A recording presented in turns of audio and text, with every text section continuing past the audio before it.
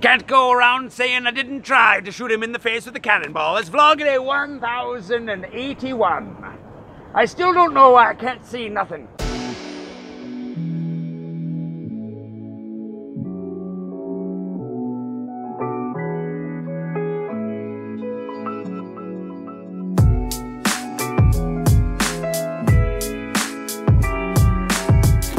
Good morning. It's Tuesday, I guess. I gotta go.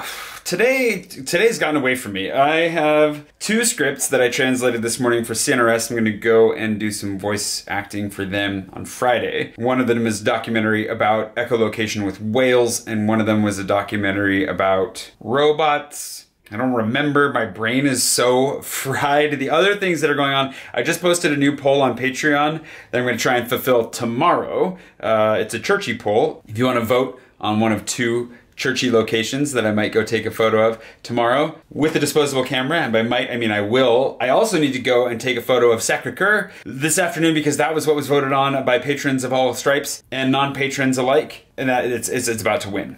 I mean, it's way in the lead. So, before I do that though, apparently I'm gonna go sign for the office tomorrow, but they wanna see proof of insurance, like I have to have insurance, like renter's insurance, and I don't have that. So, I just signed up for a meeting with an insurance company, which sounds so exciting. And so I'm gonna go do that really quickly before I go take the photo of Sacré. You can see how the day is just getting away from me entirely. And all of this, in the midst of it, I was gonna talk about why I stopped writing a few months ago, because I feel, it's a question that I've gotten a number of times. I think I've alluded to the reasons why, but I've never really gotten that deep into it. Maybe, I don't know. I can't really think that straight today, but it was what was on my schedule for a Writerly Wednesday today, being Tuesday for me, it's Wednesday for you. Happy Writerly Wednesday, everybody. Let's talk about the creative process, and in specifically, how our brains have limited energy for certain types of tasks, and how apparently I've decided to dive into a lot of the same type of task with my life, and it's crazy. I'm gonna go get, I gotta go get this meeting over with, and then we can go to Sacré-Cœur. 1 hour later, and I have business insurance. I'm officially an adult now. Oh my goodness. That was actually pretty easy. It just took about an hour.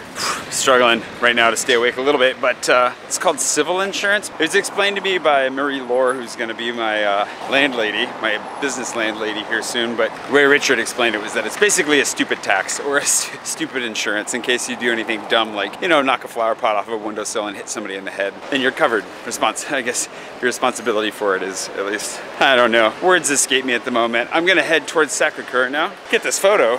And oh yeah, I was going to talk about why I haven't been writing for the last 6 months or so. And it should be pretty obvious actually, by the way that today is going, it should be pretty clear.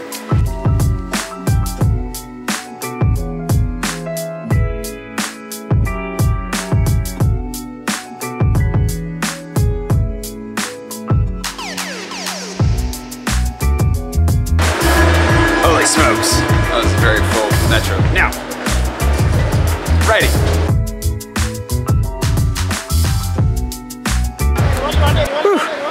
Writing, as I think I've expressed on a few occasions, takes up about the same space in my brain as vlogging. I think it's that storytelling space, not just the creative side of things, because there are certain types of creative tasks that I can do after vlogging all day or after writing all day, where the energy comes out of an area of my, I don't know, I keep thinking of it as an area of my brain that's not totally energy depleted. But by the end of a day of like writing, especially, like you get 4 hours into writing and anything beyond that, and it's exhausting. It's emotionally exhausting. It isn't really physically exhausting, obviously, which is why it's always good to go for a run after you've been writing for a long time. But it is painful in its own way.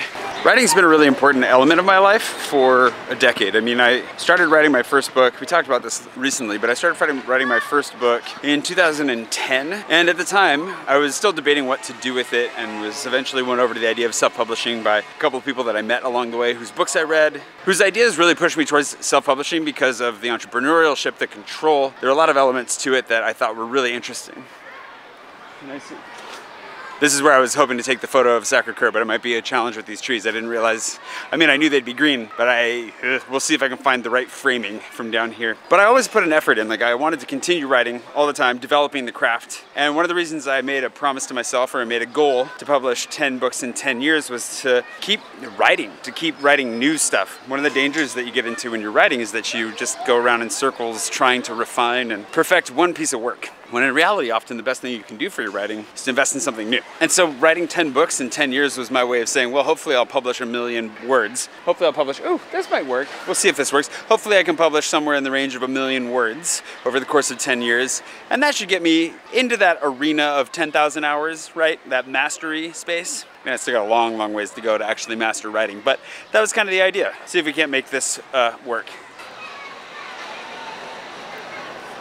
Problem is that we can't zoom with the disposable camera, so I was hoping to do it down this street. Let's see if I can do it from the other side of these trees.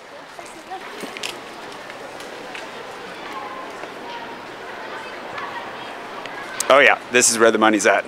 Let's get this shot from right about here.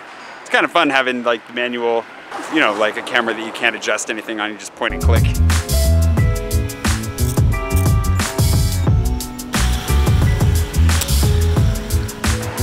Let's hope that works. I have no idea what to expect from any of these. That's kind of the fun of the disposable cameras, is they're like, they're all like 5 years overdue. Ooh, let's go down the hill. The fun of the disposable cameras is that they're all like 5 years expired. Their little expiration dates, maybe longer, their expiration dates are for like 2013. So you can never really know what you're gonna get, and sometimes you get some really fun little double exposures or light leaks. For the most part, they've been pretty solid. So we'll find out how that turned out. If you want to influence tomorrow's photo, you better jump on Patreon like right now, because I think it's only gonna last for about 30 minutes after this vlog posts, but there should be a new one to follow that up pretty quickly after, and it's between Notre Dame and St. Paul. So if you want to influence a postcard of Notre Dame without its roof, or St. Paul with its roof, that's on you.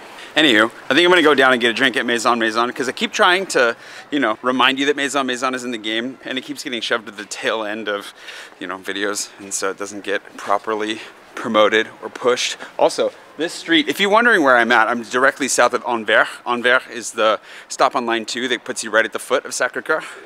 And if you go down this street, it's kind of blocked by the tree. If you have a nice, really long lens and you get to the bottom of this street, which I'll tell you the name of once I see a sign that tells me what the name is, you can get a nice little shot. But you have to have a pretty long lens to make it worthwhile. Your cell phone will not do it. But on the writing side, again, whew, really all over the place here today.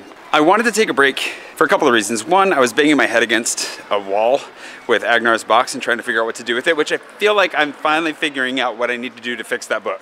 So that's good. I needed a break from that, but also I was really exhausting myself. You know, the whole burning the candle at both ends and in the middle? The middle portion was writing, because it was just exacerbating any sense of exhaustion that I already had. Not because I didn't enjoy it, also it's Rue Turgot, if you're looking for the street. Not only was it exhausting me, but it was kind of catalyzing the exhaustion that vlogging naturally brings with it, just because it was burning through whatever creative reserves I had by using up the energy I needed literally every day to make a video.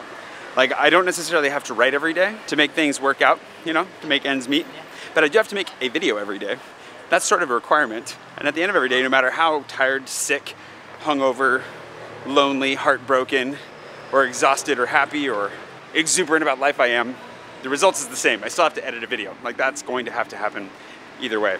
And so I figured if I gave myself a little bit of a break, I was gonna increase my longevity for vlogging by, you know, removing writing from the daily mix. If not the daily mix, at least the regular mix. And that worked for the most part. I think that was a really wise decision. Gave me a little bit of time to reflect on the books that I was already working on. Also gave me some space to get more excited and creative about the books that are on their way, the stories that I want to be telling. All in all, I think it really paid off, and it enabled me to kind of refocus on making sure that my vlog, you know, and me personally, my life, I guess, as a whole, because it is a little bit conflated at times, didn't just completely fall apart, as it has threatened to do at various points along the way. So it was really, really helpful to take a break from the writing, but I have missed it, and I have been thinking about it a lot, and I am enjoying getting back into it in the arenas that I'm able to. And it's still a lot of work. It's still really hard to sit down and write for extended periods of time, even though I really enjoy it, even though I find it incredibly satisfying, even though it's probably one of the #1 things I enjoy doing with my time. It's good to remember that it is still just as hard as it's always been, and even though I've been doing it for a decade and I have published probably, you know, somewhere around 800,000 words, it's still a challenge. It's still replete with challenges.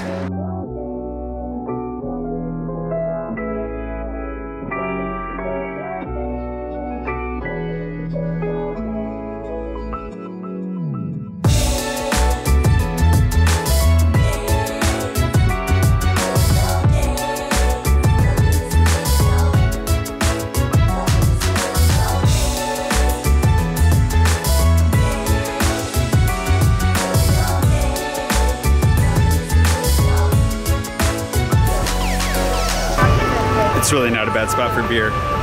Not great for sirens, but you know.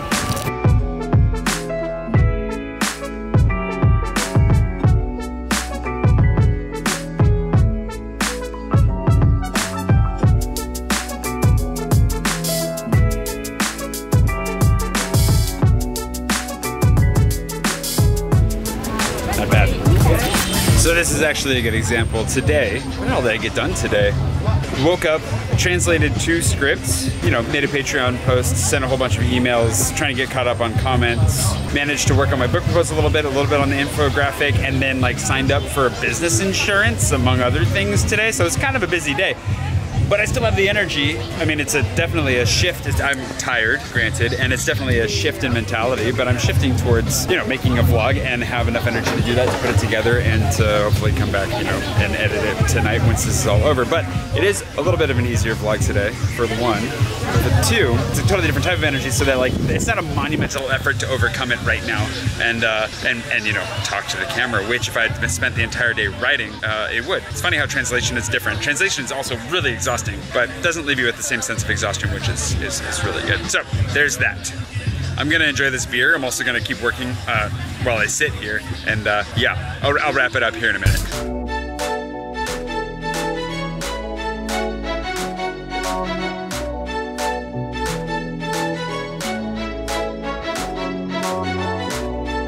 Beer consumed, and I'm completely caught up on my comments, which hasn't happened in a while, so that's a nice feeling. Definitely come to Maison Maison for a drink. They're down here by the river, really easy to find. It literally is house. And you can see they're in the game. So make sure you come here, grab a drink. They have food as well. Just sit out, enjoy the sun with some friends. I might end up coming back out to watch the World Cup match tonight because I haven't watched any yet, and it would be a good night to do it. So I'm gonna go home, edit this, and if I'm still feeling up for it, I'll come back out and watch that. And I will see you bright and early tomorrow morning for a photo shoot wandering around Paris with L and M. If you haven't done a photo shoot with them yet, you definitely should. I'm gonna do it tomorrow. All the cool kids are doing it. See you tomorrow for that.